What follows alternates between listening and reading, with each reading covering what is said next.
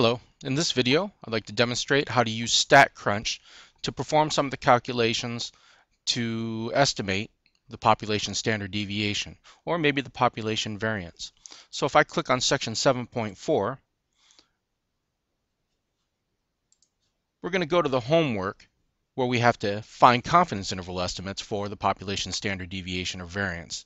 Now, question 4 is a problem where they give you summary statistics and then ask you to find a confidence interval estimate of the population standard deviation. In this case, they're talking about a simple random sample from a population with a normal distribution of 105 body temperatures, where the sample mean is 98.5 degrees Fahrenheit and the sample standard deviation is 0.63 degrees Fahrenheit. Then they asked you to construct a 95% confidence interval estimate of the standard deviation of body temperatures of all healthy humans. So notice they're giving you some extra information here that you really don't need, namely the sample mean.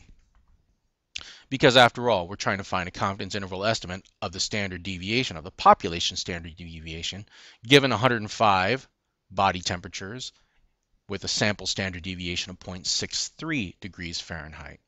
So after we find that confidence interval estimate, they're also going to ask you if it's safe to conclude the population standard deviation is less than 2.4 degrees Fahrenheit.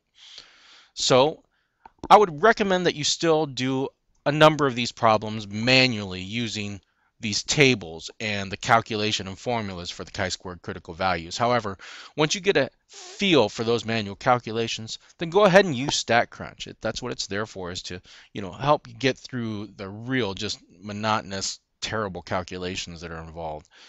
Plus, since we have a sample size of 105, finding degrees freedom on the chi-squared distribution table is going to be impossible for you to do, so you'll have to estimate the degrees freedom. So using Statcrunch, you'll be able to find more exact values. So I'm going to go ahead and click Statcrunch. I'm going to resize this window just a little bit here. So using Statcrunch, if I go to the Stat button, I'm interested in doing some calculations of variance statistics. And remember, if you have the variance and you got the population standard deviation, in this problem that we're working on, we only have one sample. Later on, for other homework assignments, you'll actually have two samples, so you can use that. But specifically, I have one sample of summary data. Now, if you're given the actual data itself, like if we go back to the homework, if I go to problem number 5, notice problem number 5, you're actually given the raw data, the raw sample data. So in that case, when you're in Statcrunch, you go to variance statistics, one sample, and this time with data. But for that previous problem, problem number 4 now, notice you're not given any of the raw data, you're just given the summary data. So inside Statcrunch, we'll go to variance statistics, one sample with summary statistics. So if I click on that, it'll open up this window here where we're asked, all right, what is the sample variance? Now be careful, because they told you the sample standard deviation is 0.63. So the sample variance will be the square of that value. So I'm going to open up my calculator here, and I'm going to calculate, all right, for 0.63 for the standard deviation, the variance will be the square of that, which is 0.3969. So the sample variance is 0.3969. And now my sample size from that problem, remember, was 105. So my sample size is 105. And now we're asked to find the confidence interval, which they're only giving us the confidence interval for the variance. And they told us we wanted a 95% confidence interval, so we're fine by just saying, yeah, 95%. And then we can click on Compute. And once we click that button, it's going to generate the 95% confidence interval estimate of the variance for sample size 105 and sample variance of 0.3969. So when I compute that, I get these results back. And notice they give us the lower limit, the upper limit of my confidence interval, but they also give us other things like what the sample variance was, how many degrees freedom was used to create this lower and upper limit for the confidence interval estimate. Now be careful. These are the lower and upper limits for the confidence interval estimate of the population variance, not the standard deviation, which is what's being asked here. So the values that are being shared with us here, we're going to have to find the square root of in order to find the lower and upper limits for the confidence interval estimate for the standard deviation. So if I take the square root of 0.30778646, that'll give me the lower limit for the confidence interval estimate for the standard deviation. And then I'm also going to take the square root of that upper limit, 0.53143356. Oop, I didn't type that in right. I needed 53143356. There we go. And this will give me the upper limit. So there are my limits now for the 95% confidence interval estimate of the standard deviation. And for the homework problem, they ask you to round to 2 decimal places. So it's going to be 0.55 to 0.73. Then we check our answer. Ooh, awesome. And now the last part of this. Is it safe to conclude that the population standard deviation is less than 2.4 degrees Fahrenheit? Really, what we're asking you then, it's going to be safe to conclude the actual population standard deviation is less than 2.4 degrees Fahrenheit. If the standard deviation is less than 2.4 degrees Fahrenheit by looking at the confidence interval. We're estimating that the population standard deviation is between 0.55 degrees Fahrenheit and 0.73 degrees Fahrenheit, right? Your entire interval then, what we're predicting the actual population standard deviation to be, is less than 2.4 degrees. Notice the maximum upper limit we're saying is 0.73, which is less than 2.4. So certainly our estimate says, yeah, the population standard deviation is less than 2.4. If 2.4 degrees were actually within this confidence interval, then we couldn't conclude the population standard deviation is less than it because it could possibly be equal or even greater. But in this case, since both of our limits here are less than 2.4 degrees, that 2.4 degrees is not in the interval, that is, then we can conclude safely that the population standard deviation is less than 2.4 degrees, at least with 95% confidence. So we say the conclusion is safe because 2.4 degrees is outside the confidence interval. And look, they even give us some affirmation in Spanish. Well done. Right? So now, let's go on to another problem where we do a hypothesis test. Right?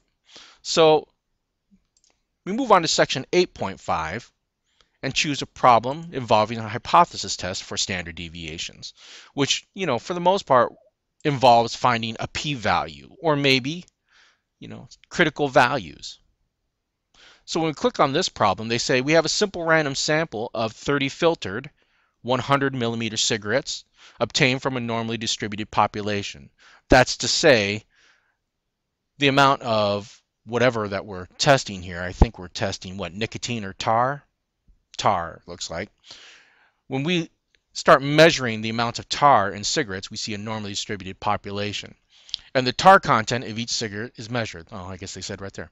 The sample has a standard deviation of 0.22 milligrams of tar. So that's a sample statistic they're giving you. The standard deviation amount of tar in our 30 cigarettes, is 0.22 milligrams.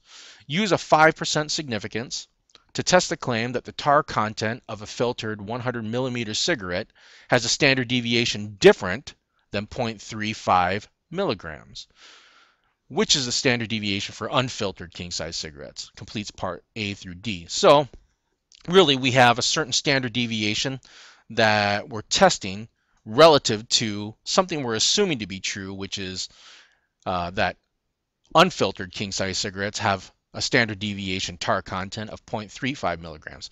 We think our filtered cigarette should have a standard deviation lower than that. right? Or actually not lower, but just different, they say here. We're testing the claim that it's just different.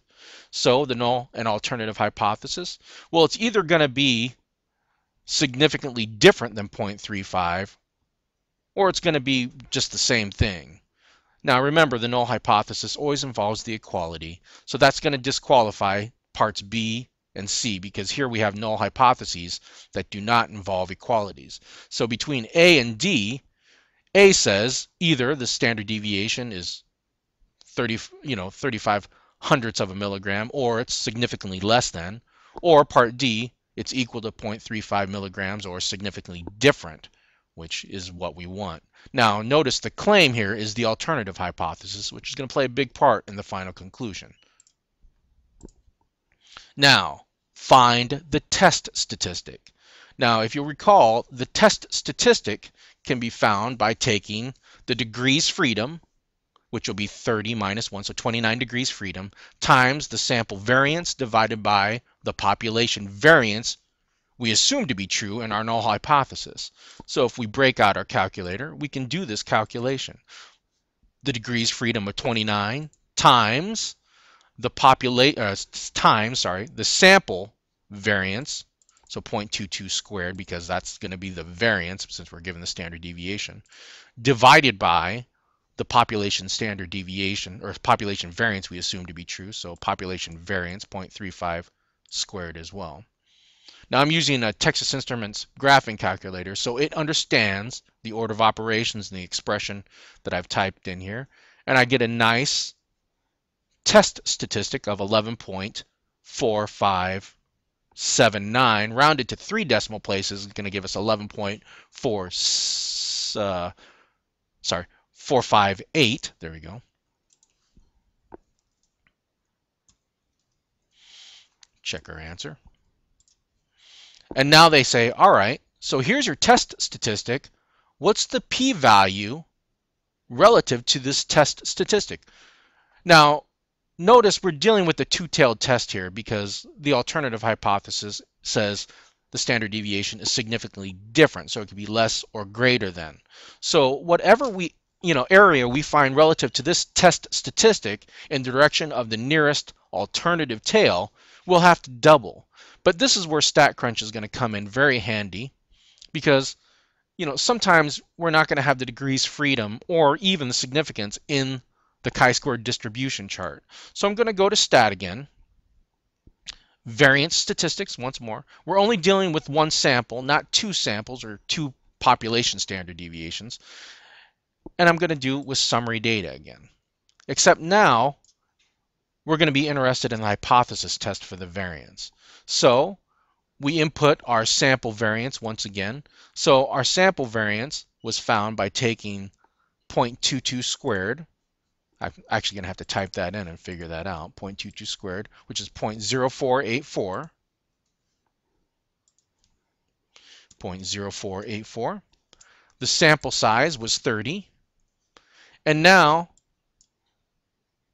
we're going to specify that we want to perform a hypothesis test for the variance. Now remember, the variance we're assuming to be true is 0.35 squared. So let's type that in and find out that actual value, 0.35 squared, which is 0.1225.